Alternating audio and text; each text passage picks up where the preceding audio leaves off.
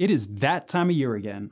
Think 2023 is here, and I'm going to be covering the big announcement coming out of the event, watsonx and its three main components, all on this episode of IBM Tech Now. What's up, y'all? My name is Ian, and I am back to bring you the latest and greatest news and announcements about IBM technology. If you checked out any of the keynote addresses from this year's IBM Think event, you've already heard about the exciting introduction of watsonx.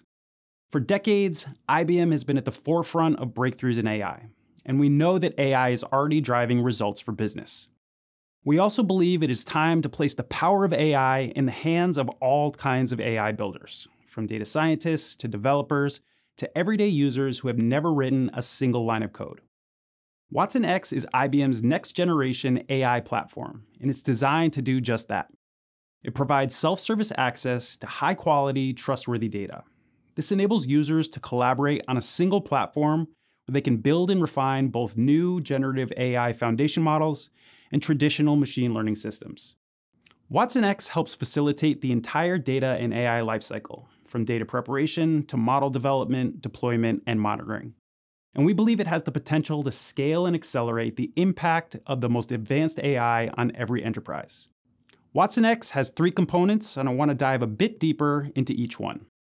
First is watsonx.ai, an AI studio designed for the business of today and tomorrow.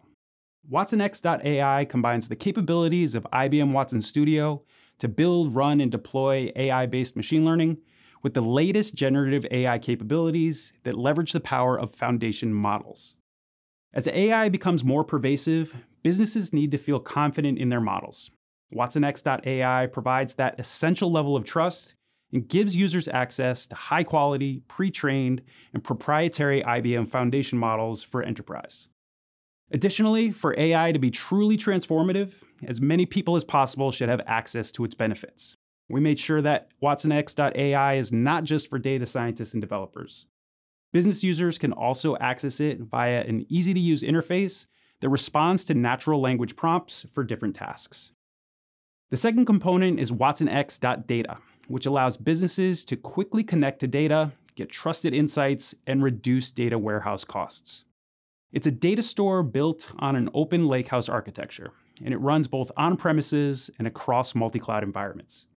Optimized for all data, analytics, and AI workloads, watsonx.data combines the flexibility of a data lake with the performance of a data warehouse, helping businesses to scale data analytics and AI anywhere their data resides.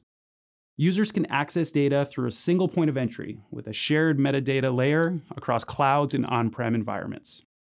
watsonx.data even comes with built-in governance, security, and automation. The third and final component is watsonx.governance. Simply put, the more AI is embedded into daily workflows, the more you need proactive governance. watsonx.governance can help build the necessary guardrails around AI tools and the uses of AI. It's an automated data and model lifecycle solution for creating policies, assigning decision rights, and ensuring organizational accountability for risk and investment decisions. By providing the mechanisms to help secure and protect customer privacy and proactively detect model bias and drift, watsonx.governance helps organizations meet ethics standards, proactively manage risk and reputation, and comply with regulatory requirements.